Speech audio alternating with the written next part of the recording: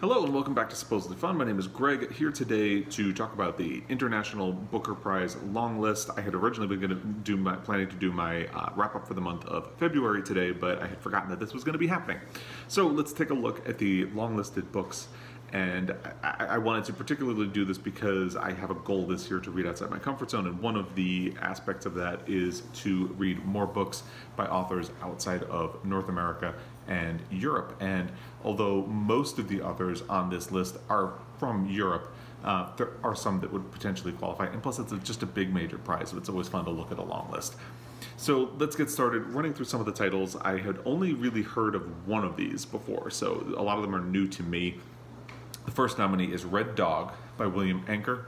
Sorry, I'm going to be referring to notes this whole time. It's Red Dog by Willem Anker, translated by Michael Hines from Afrikaans. In the 18th century, a giant bestrides the border of the Cape Colony frontier. Comrade de Boys is a legend, a polygamist, a swindler, and a big talker, a rebel who fights with Xhosa chieftains against the Boers and British, the fierce patriarch of a sprawling, mixed-race family with a veritable tribe of followers, a savage enemy, and a loyal ally. Like the wild dogs who are always at his heels, he roams the shifting landscape of southern Africa, hungry and spoiling for a fight. Red Dog is a brilliant, fiercely powerful novel, a wild, epic tale of Africa in a time before boundaries between cultures and people were fixed. That actually sounds really interesting to me. I would be interested in reading that, and it does fit my goal because, Afrikaan is definitely outside of North America and Europe, so it hits that. But it sounds interesting to me, so I will be looking that one up to find out more about it. Next is The Enlightenment of the Greengage Tree by Shokoofeh Azar. I apologize if I am pronouncing that terribly wrong. It's translated from the Farsi by an anonymous translator.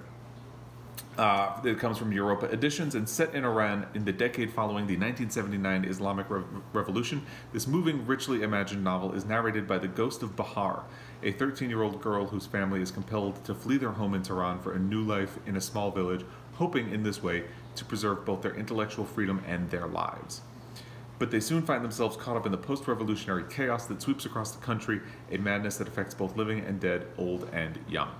The Enlightenment of the Greengage Tree speaks of the power of imagination when confronted with cruelty, and of our human need to make sense of the world through the ritual of storytelling. Through her unforgettable characters and glittering magical realist style, Azar weaves a timely and timeless story that juxtaposes the beauty of an ancient, vibrant culture with the brutality of an oppressive political regime. That sounds interesting as well, and since it is translated from Farsi, again, it qualifies for my goal, but it sounds interesting. So yeah, that's another one I'll be looking more closely at. Next we have The Adventures of China Iron by Gabriela Cabezón Cámara. Again, I hope I pronounced that correctly. It is translated by Iona McIntyre and Fiona McIntosh from Spanish. The Pampas of Argentina. China is a young woman eking out an existence in a remote gaucho encampment. After her no-good husband is conscripted into the army, China bolts for freedom, setting off on a wagon journey through the Pampas in the company of her newfound friend Liz, a settler from Scotland. While Liz provides China with a sentimental education and schools her in the nefarious ways of the British Empire, their eyes are opened to the wonders of Argentina's richly diverse flora and fauna, cultures and languages, as well as to the ruthless violence involved in nation building. This subversive retelling of Argentina's foundational gaucho epic, Martin Fierro, is a celebration of the color and movement of the living world, the open road, love and sex, and the dream of lasting freedom. With humor and sophistication, Gabriela Cabezón Cámara has created a joyful, hallucinatory novel that is also an incisive critique of national origin myths and the casualties of ruthless progress. Well, there's another one that sounds really interesting, and because it is set in Argentina and South America, it also qualifies for my reading goal. So that's another one. We're 3 for 3.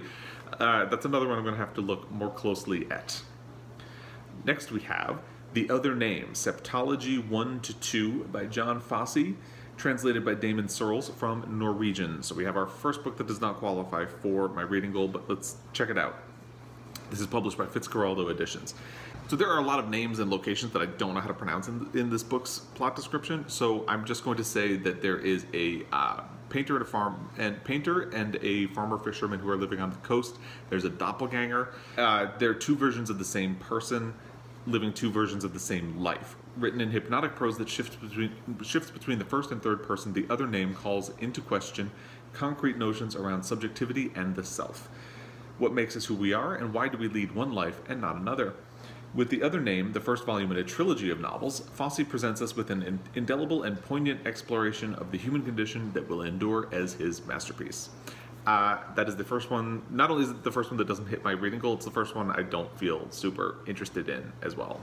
It just doesn't really click with me. So, but if you feel differently or if you have read it, you let me know, please, because I'd be interested. Next, we have The Eighth Life by Nino Haratischvili. I hope I said that right. It is translated by Charlotte Collins and Ruth Martin from German. So again, it won't qualify for my reading goal, but the cover looks interesting, so maybe the book will be. This is published by Scribe UK. At the start of the 20th century, on the edge of the Russian Empire, a family prospers. It owes its success to a delicious chocolate recipe passed down over the generations with great solemnity and caution. A caution which is justified. This is a recipe for ecstasy that carries a very bitter aftertaste. I'm very interested so far. Stasia learns it from her Georgian father and takes it north, following her new husband Simon to his posting at the center of the Russian Revolution in St. Petersburg. But Stasia's will be the first of a symphony of grand, if all too often doomed romances that swirl from sweet to sour in this epic tale of the Red Century. Tumbling down the years and across vast expanses of longing and loss, generation after generation of this compelling family hears echoes and sees reflections. Great characters and greater relationships come and go and come again. The world shakes and shakes some more, and the reader rejoices to have found at last one of those glorious old books in which you can live and learn, be lost and found, and make indelible new friends. Yeah, that sounds really interesting to me. I believe from the announcement that this was a really chunky book. I don't know how long. I don't have it in front of me, and this doesn't have a page count, but it definitely stood out among the other books for its length. But that sounds really interesting and maybe like a proper epic, so that could be good. Now we have Serotonin by Michel Houellebecq. I hope I said that correctly. I'm sorry. Translated by Sean Whiteside from the French, published by William Heinemann. Dissatisfied and discontented, Florent Claude Lebrouste feels he is dying of sadness. His young girlfriend hates him, and his career as an engineer at the Ministry of Agriculture is pretty much over. His only relief comes in the form of a pill. White, oval, small. Recently released for public consumption, Captotrix is a new brand of antidepressant which works by altering the brain's releases of serotonin. Armed with this new drug, Lebrouste decides to abandon his life in Paris and return to the Normandy countryside, where he used to work promoting regional cheeses, and where he had once been in love.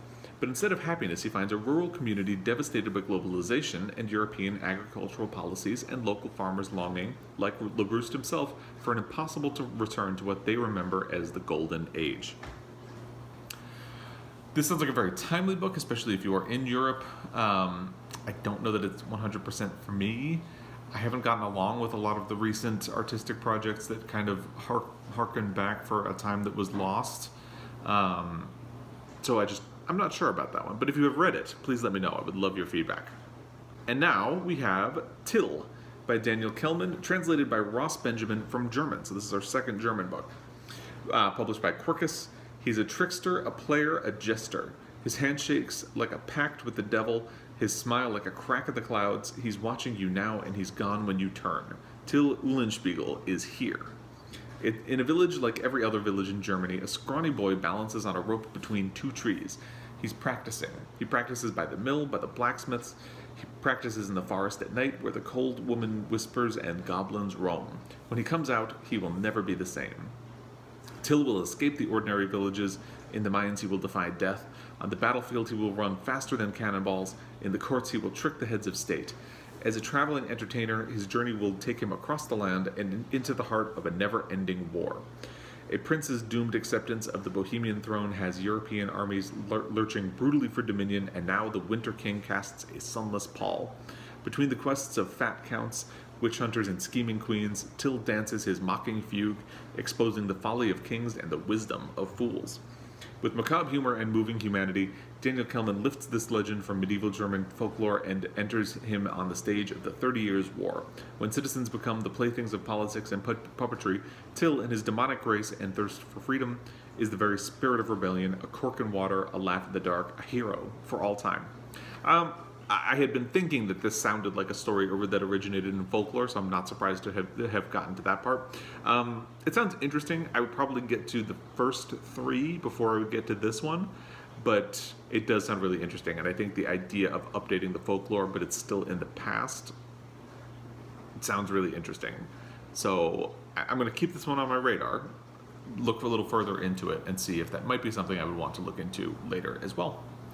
And now we have Hurricane Season by Fernanda Melchor, translated by Sophie Hughes from Spanish. And this is also from Fitzcarraldo Editions, and our second book in Spanish. Hurricane Season opens with the macabre discovery of a decomposing body in a small waterway on the outskirts of La Matosa, a village in rural Mexico.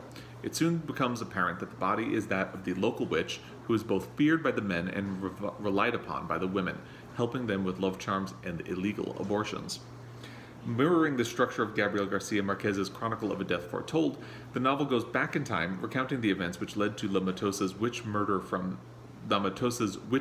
from several perspectives. Hurricane Season quickly transcends its detective story constraints.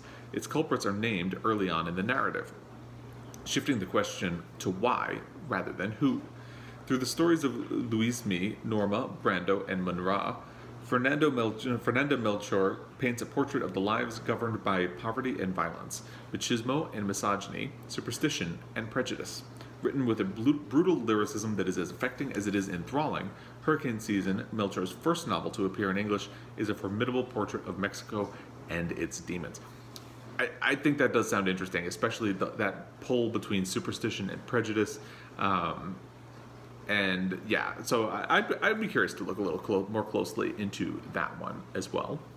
And now we get to the one that I was familiar with and which I have been thinking about reading anyway. It's The Memory Police by Yoko Ogawa, translated by Stephen Snyder from Japanese and published by Harville Secker. Now, since I said I was already familiar with this and had already been thinking about reading it, you can probably guess which way I'm going to go on this, but let's do the plot description anyway. Hat, ribbon, bird, rose. To the people on the island, a disappeared thing no longer has any meaning. It can be burned in the garden, thrown in the river, or handed over to the memory police. Soon enough, the island forgets it ever existed.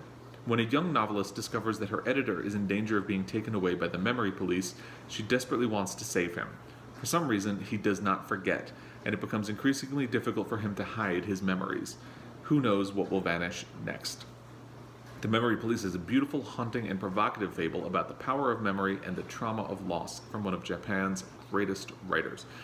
Very interested in this, and I love it feels like, unfortunately, it feels timely to be writing a book with this kind of anti-authoritarian stance, and I think this is a really interesting way of approaching that subject. So, very interested in this. This is probably the one that I would be most likely to pick up in the near future. And now we get to Faces on the Tip of My Tongue by Emmanuelle Pagano, translated by Sophie Lewis and Jennifer Higgins from French. Published by Perrine Press, meetings, partings, loves, and losses in rural France are dissected with compassion. The late wedding guest isn't your cousin, but a drunken chancer. The driver who gives you a lift isn't going anywhere but off the road. Snow settles on your car in summer, and the sequins found between the pages of a borrowed novel will make your fortune. Pagano's stories weave together the mad, the mysterious, and the dispossessed of a rural French community with honesty and humor, a superb cumulative collection from a unique French voice. Interesting that this is a short story collection that has made it onto the long list. It'll be interesting to see if it makes it onto the short list.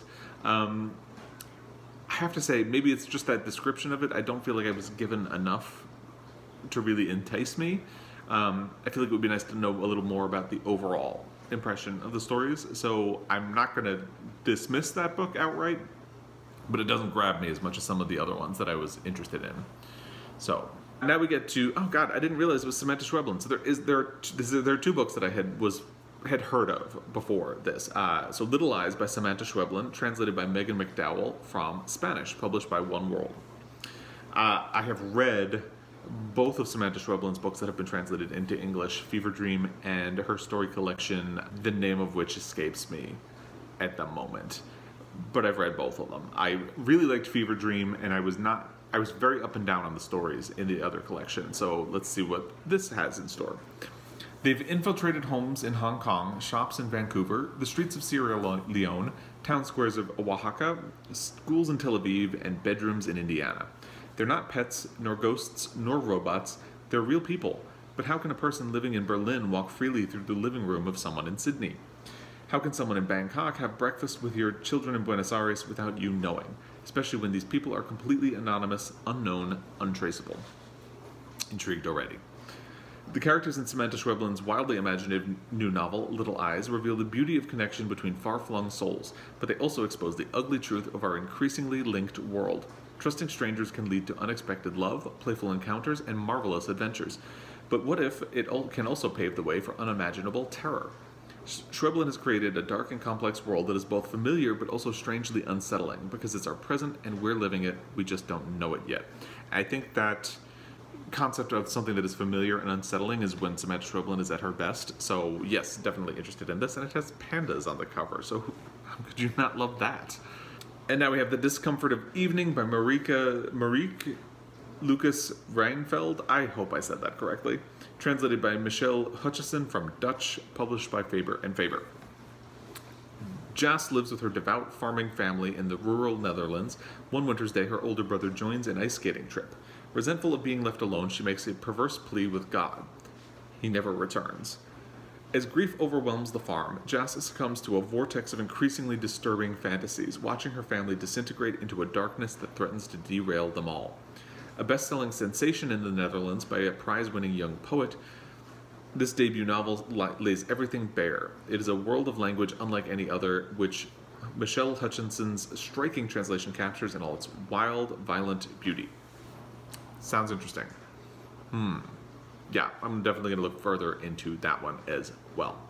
And now we get to our last book, Mac and His Problem by Enrique Vila-Matas, translated by Margaret Jewel Costa and Sophie Hughes from Spanish. Published by Houellebecq. Mac is not writing a novel. He is writing a diary, which no one will ever read. At over 60 and recently unemployed, Mac is a beginner, a novice, and apprentice. Delighted by the themes of repetition and falsification, and humbly armed with an encyclopedic knowledge of literature. Mac's wife Carmen thinks he is simply wasting his time and in danger of sliding further into depression and idleness. But Mac persists. Diligently recording his daily walks through the neighborhood, it is the hottest summer Barcelona has seen in over a century. Soon, despite his best intentions not to write a novel, Mac begins to notice that life is exhibiting strange literary overtones and imitating fragments of plot. As he sizzles in the heat wave, he becomes ever more immersed in literature, a literature haunted by death, but alive with the sheer pleasure of writing.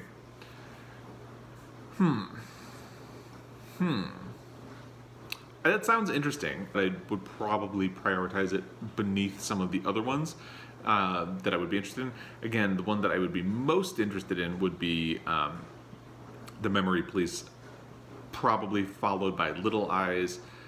Red Dog sounded really interesting to me, as did The Enlightenment of the Greengage Tree, and even The Adventures of China Iron. I think I would prioritize those before I would think about that one. Oh, The Eighth Life, I forgot that one. I would put that one ahead of it as well. So there you go. Those are all of the nominees. I have no earthly idea which ones are more likely or less likely to make the shortlist, so I'm not going to be making any kind of prediction. I'm simply going to go off of the ones that I just wanted to go through the list, find the ones that sounded interesting to me, and go with that. So that's how I responded to them. I'd love to hear how you responded, if you have a favorite, if you have one that you're really rooting for, if there are any that you think I should stay away from. Drop that comment down below and let me know. And I really look forward to your thoughts on this. I'm really glad we finally have another book award that we can talk about. I know there are some others coming up as well. So yeah, let's talk about this long list. And thank you for your time. As always, it is really appreciated. And I will be back. Until then, happy reading.